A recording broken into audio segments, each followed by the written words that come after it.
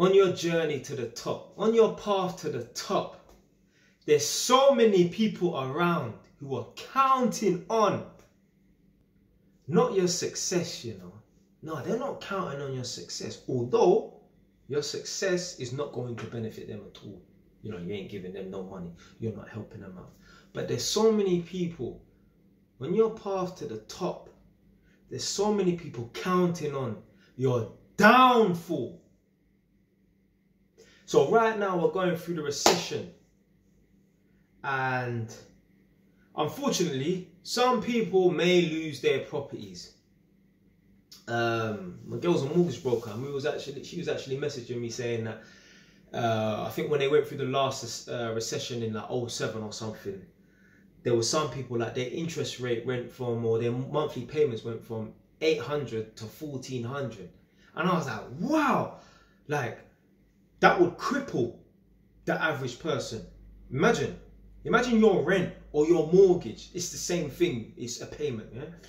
Imagine that went from 800 to 1400. See, it's better if it's your rent, because, you know, you might have a parent who you can go and stay at their house or whatever in it. But imagine your mortgage goes from 800 to 1400. The average person does not have an extra £600 to just pull out. The average person would love to have an extra £600 to spend on themselves if they could. They can't do that. The average person could not afford for their monthly payments to increase by 600. I mean, I could afford it, but Jesus Christ, I would not make that my first wish on the genie lamp, yeah? So, some people who don't have properties or whatever, or who are unsuccessful, they could hear that, oh, someone who owns a 500, 600, 700 grand house has just lost their property because obviously their interest rate's gone up and that. And maybe the average person would sympathize with someone who's lost their home, 500, 600, 700 grand's worth of a home, and they got children and that. So some people would sympathize in that. But I would love to see the reaction of the GP, the general public, if a Facebook post was made during these times now, during the recession now, about some property Mongol tycoon, a guy who owns in excess of 100 properties. He was taking home on average, I don't know, £20,000 per month of, you know, after obviously he was getting his rent money and that. A property Mongol tycoon. He owned in excess of 100 properties and that.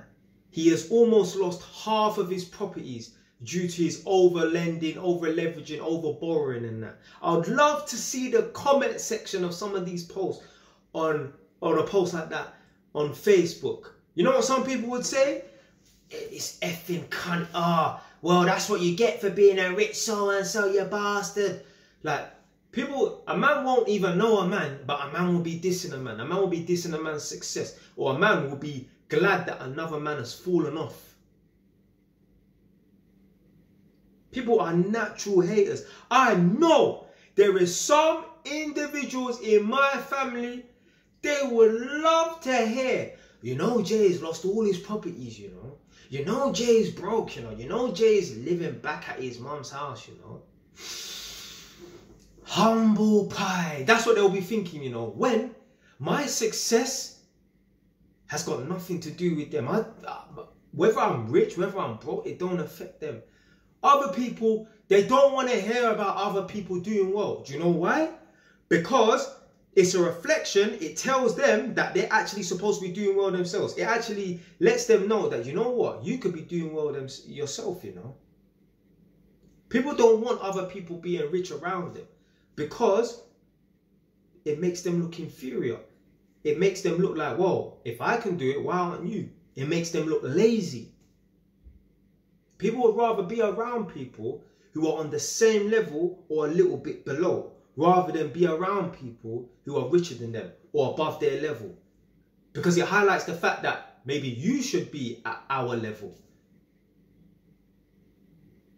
People always want to be the superior, or at least the average among. No one wants to be around people that are more superior than them. You see, if you're a person who's trying to climb up the ladder and trying to really go some places, you want to be around people who are doing better than you so you can learn from them.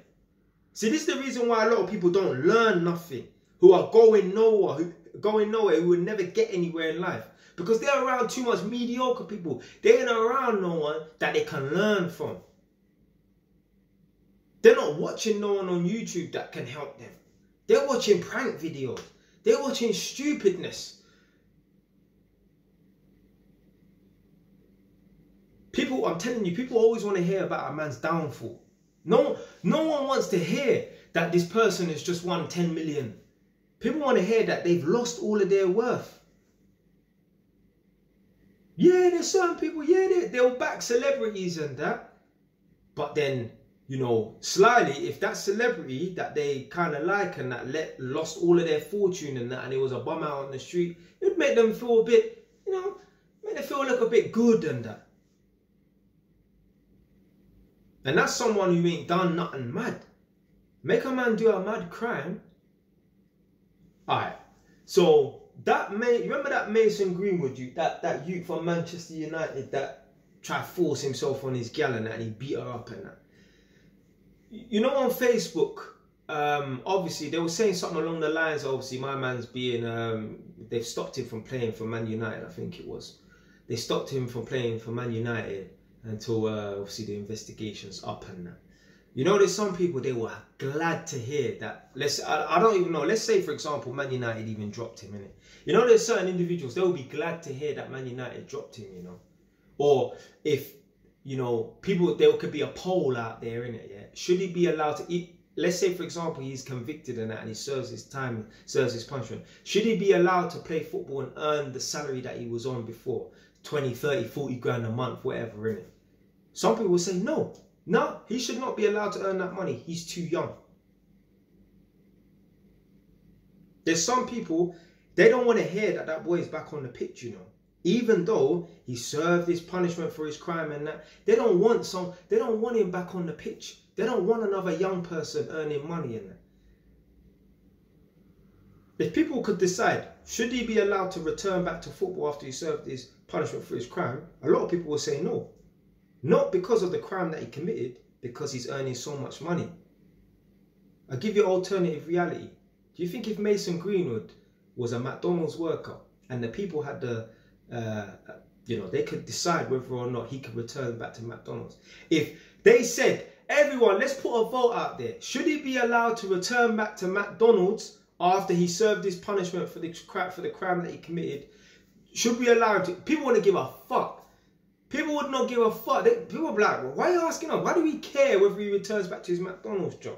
But if it was a case of him returning back to being a footballer and earning however many hundreds of grands for the year, a lot of people will say no, because they're jealous. They don't want another person earning more money than them. But at the same time, it's like, not everyone can become a footballer and that, but you have the opportunity to, you get me, get on YouTube and make a name for yourself and become, do you know what I'm saying? You're like, everyone has 24 hours in a day. But a lot of people don't choose to use it wisely. Everyone has the weekend off for the most part. What are you going to do? You're going to use that weekend and time after work to invest in yourself and that, or are you going to use it to just have fun? So that, like, you know, like people looking forward to the weekend is like a drug. So you feel low during the week because you don't have your drug. And then when you get your drug, you feel high. You're on a high on the weekend. You get me, having fun. Then you go down again and you're low. And then you get me, you wait for the next week and then you're on a high and a low. You want to be living life like that, man. You want to be living life where it's like every day. Do you think Drake looks forward to the weekend? Do you think Drake is looking forward to the weekend? Drake don't give a fuck about the weekend. Every day is the Ross Clark weekend for Drake. Me, I turned 30, what, a week ago? I was not interested in my 30th birthday, you know. Do you know what I'm interested in? I'm in the process of completing my, well, Third property in this country, fourth in total. I'm in the process of completing on my third property. All I'm waiting for is that key. I don't give a fuck about my birthday, you know. See, this is how you know I've got stuff going on in my life. For the most part, the majority of people, they're looking forward to their birthday. You see, on the 1st of September, I was anticipating, okay, I should complete on this property by the 15th. Now, on the 1st of September, it was 3 weeks until my birthday. You know, I didn't give a fuck about my birthday. I wasn't thinking about, oh yeah, I'm gonna big tree, oh yeah, 3 weeks time, 20 days time, I'm gonna turn 30. You get me, big boy now. I wasn't thinking about that. I was thinking, when am I gonna get the keys and complete on this Ross Clark property? It's taking too damn long. That's what I was thinking about. Most people, they ain't got nothing to look forward to. You need to start pursuing stuff, yeah, so that you've got things to look forward to other than your fucking birthday or Christmas or your girl's birthday. Because then you get to treat her on a nice, expensive holiday and that, because you're able to experience the holiday as well.